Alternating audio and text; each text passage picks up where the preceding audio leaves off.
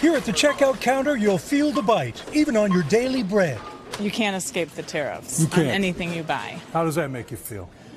A little nervous. We'll have to sacrifice a little bit to be better in the end. For or against them, businesses nationwide seeking to preserve the bottom line without scaring away clientele. We've heard increases as high as 15, maybe 20% coming soon. These tariffs could soon hit your pocketbooks on a wide variety of items. In fact, each American family can expect to pay an extra $767 a year on items used every single day. From appliances like air conditioners, vacuums, and stoves, to beds, pillows, even baby cribs. Clothing and accessories will also cost more, along with toiletries including shampoo, toilet paper, and makeup. So those hunting for a new AC this summer? My advice now is come in soon. I don't necessarily think that you can stock up on things like shampoo and for months and months, but what you can do is be very strategic about large items that you're buying. There actually could be a huge price differential between buying something that was maybe made in Korea versus China.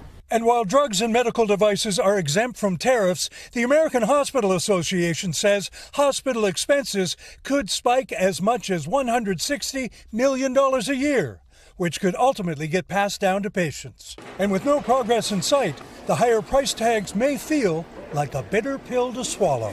Kevin Tibbles, NBC News, Libertyville, Illinois.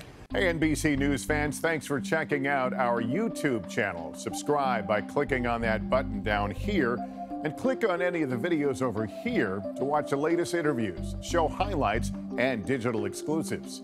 Thanks for watching.